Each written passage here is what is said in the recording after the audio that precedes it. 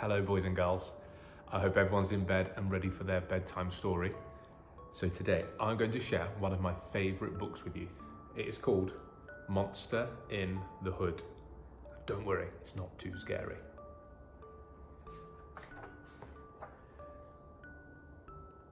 Beware the monster in the hood. Sammy Squirrel, Henry Hedgehog and Marvin Mouse had all heard about the monster in the hood, but they wanted to see it with their very own eyes. So Sammy Squirrel shouted, come out, wherever you are, you won't scare us." They don't look very scared. And then they heard a squeak.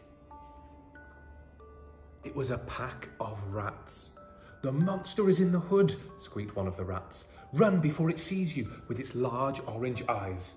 The monster in the hood is grumbly and rumbly and will eat you up for dinner." That's all of them running away. But this didn't scare the intrepid trio.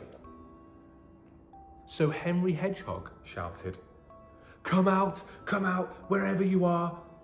You might scare a pack of rats, but you won't scare us." And then they heard a screech. It was a cloud of bats. "There is a monster in the hood," screeched one of the bats. "Run before it grabs you with its huge shaggy hands. The monster in the hood is grumbly and rumbly and will eat you up for dinner." But this didn't scare the intrepid trio. So Marvin Mouse shouted, see if you can help me with this one. Come out, wherever you are. You might scare a pack of rats and a cloud of bats, but you won't scare us." And they still don't look very scared.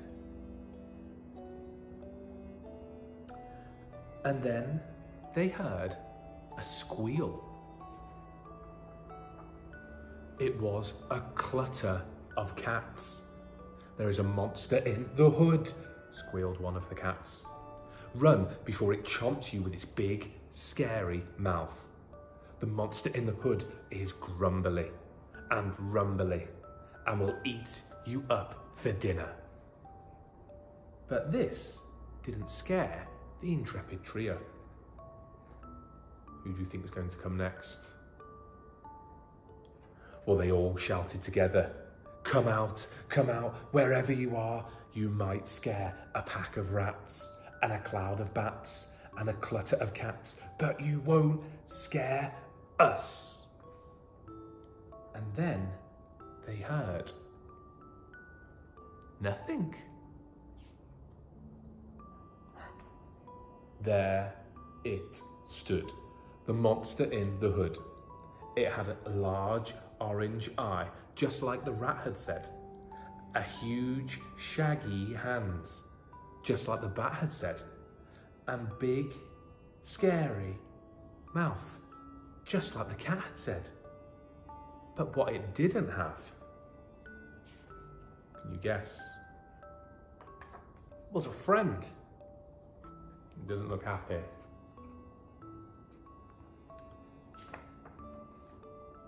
"The rats and the bats and the cats were all wrong," said Sammy Squirrel.